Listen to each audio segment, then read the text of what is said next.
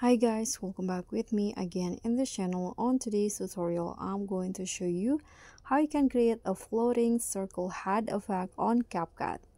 So you can start by adding the clip in CapCut like this and duplicate it by clicking on this duplicate button. And now make one of the video as overlay. Okay, so there are two videos like this.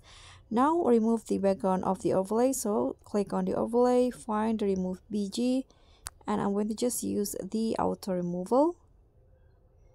So click on the check icon when you are done, and after that you can click on the first clip, the one on the main track, and then here go to mask and select circle. So there will be like this. You can adjust the size to your liking, and after that don't include the top of the head to have that floating effect. So adjust the mask to the center of the face like this, for example.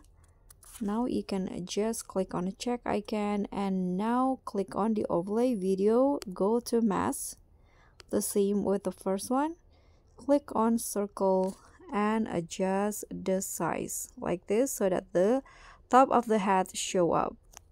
Click on the check icon and you are done. So this will be the result. So that's all for me. Thank you so much for watching. Don't forget to like, comment, and subscribe. Also click on the thanks. Bye.